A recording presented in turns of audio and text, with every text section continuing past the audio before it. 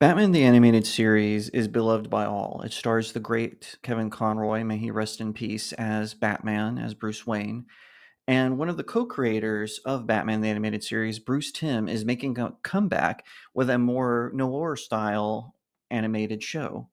However, it seems that despite our initial excitement, he has made some decisions in the past and also appearing looking forward that give me pause.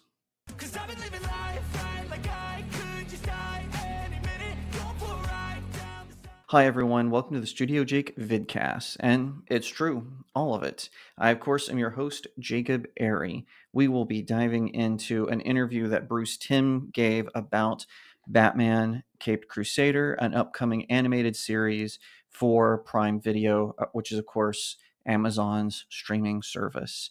Now, growing up, Batman the Animated Series was my all-time favorite animated show, and to this day, that stands to reason. It's what opened up my world to comic books, to the superhero genre, to science fiction in some cases, and it brought everything together with its grounded realism and its dynamic storytelling, not to mention the incredible voice cast, which earlier I mentioned the late great Kevin Conroy. Now, Bruce Timm wasn't a solo party in this show, and he will be the first to admit it. In fact, what brought him to it was an offer by, at the time, Fox Kids, for they aired this show, even though it was made by Warner Brothers Animation Studio. But he partnered with two men, Paul Dini and Alan Burnett, and those three did an amazing job. There's no kidding about that. Paul Dini and Bruce Timm, of course, created Harley Quinn together, and she was voiced by, again, the late great Eileen Sorkin, who to this day has never been topped as Harley Quinn. That's just an objective fact, and you're going to have to get over it. Now, with this new show, Paul Dini and Alan Burnett don't appear involved in it at all, similar to the Harley Quinn, the animated series, which that showrunner has pretended like he created Harley Quinn. What a jerk. Anyway, in an interview with Entertainment Weekly, Bruce Timm laid out some facts about the show. Some of them seem pretty cool. I'm going to admit it. The animation looks great. However, he said some things that, as a Batman fan, it's given me a little bit of pause. So I'm going to read the interview and kind of comment based on what it says. So, Batman has been around for more than 80 years now, and in that time, Bob Kane and Bill Finger's dark vigilante has been the subject of countless comic books, cartoons, and movie. This is how the interviewer introduces it. And then continues on.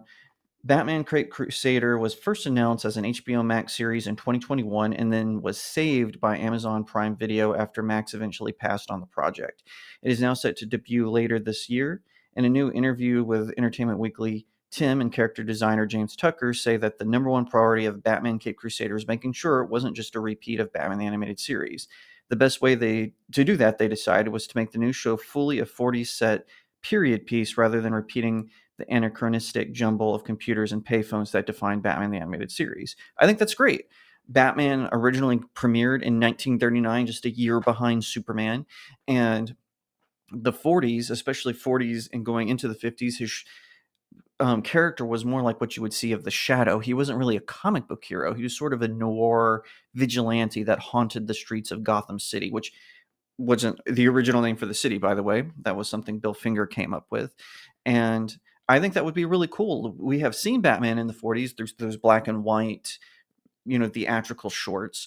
But to see it kind of fully developed, that sounds pretty cool to me. I'm going to be real. So this is Bruce Timm speaking. James and I are both really big fans of movies from that era, so we decided to really lean into that in terms of the clothes, the cars, the architecture, and the level of technology. Timm says that the new show's setting, early on we decided there'd be no computers and no cell phones. That changed everything.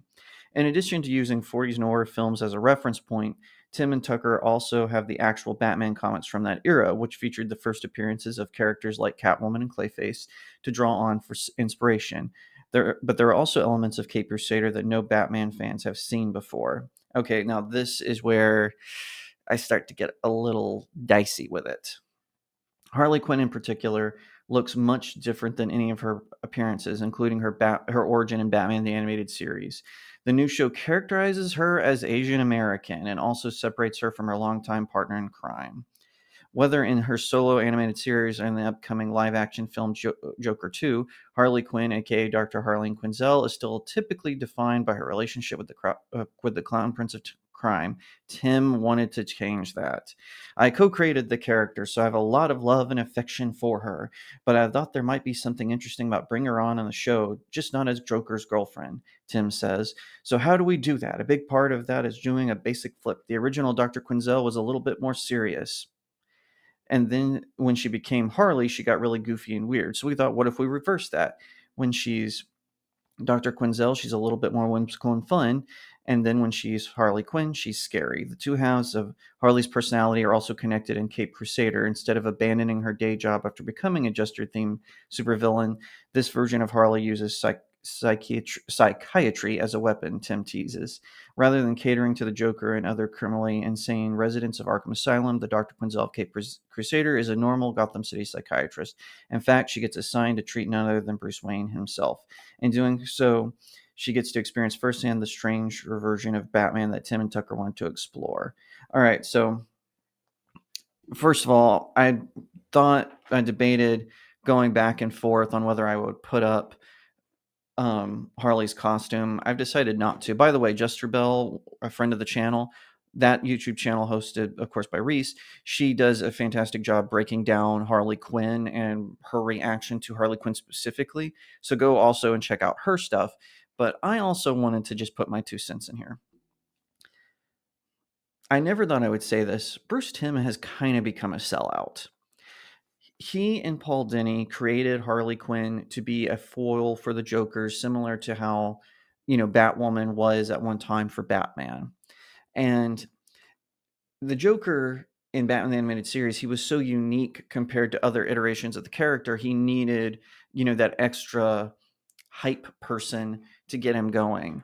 And now, because DC Comics wanted a Deadpool knockoff, they've completely removed her from the Joker. She's gone through bad new costume after bad new costume, and then now bad new costume all over again. It's this vicious cycle, and it's so disappointing. And it's not just Bruce Timm. Paul Dini has done this as well. He's completely abandoned what Harley Quinn used to be and what she stood for. We see that in the new Suicide Squad game. We see that in the new Suicide Squad films and the Birds of Prey films. It's just absolutely bonkers that the two creators of Harley Quinn are abandoning their own lore, their own source material, which was superior to anything about Harley Quinn that has been pushed out, maybe with the exception of Batman Arkham Asylum. That would be an exception. But it's just maddening to me that they are allowing their creation to evolve in this way. I should say devolve. It's a regression of the character. It's not an improvement. And I'm just so saddened by this. I would think that creators would want to protect that thing that they themselves created, right? You would hope that. But Harley Quinn is going to be offered up on the woke altar just to please a few pervs, quite frankly, on social media. And it's disappointing. It's regressive. It's stupid, quite frankly. I want to see Harley Quinn. And by the way, I'm so tired of people saying Harley Quinn is a victim. Was she manipulated by the Joker? Absolutely. But she herself decided to become his girlfriend and pursued him. It wasn't the other way around. Yes, he messed with her mind a little bit. He tricked her. He deceived her. Okay, yes, he's a bad guy. That's what bad guys do. But she brought everything else upon herself. And there's no personal accountability with her in regards to this. And it's so disappointing that now Bruce Timm wants to remove his own creation from that. And he said a lot more things that I'm going to get into, especially regarding Batman. But I'm going to tell you something. You'll have to wait for part 2 for that one. Hi, everyone. If you like that video, be sure to like, share, subscribe, ring that little bell so you get notifications. If you're watching on YouTube, be sure to sign up and become a channel member. You get all kinds of cool perks. There's 4 different tiers you can sign up for. I would love to have you on board. I will be doing a live stream very soon where I'll be talking more about pop culture stuff. Hey, and if you don't want to support me on big tech, you're watching on another platform, head on over to my locals page. The link is in the description. You can also support small creators like me there. Thank you so much for watching. 'Cause I've been living life right like I could just die any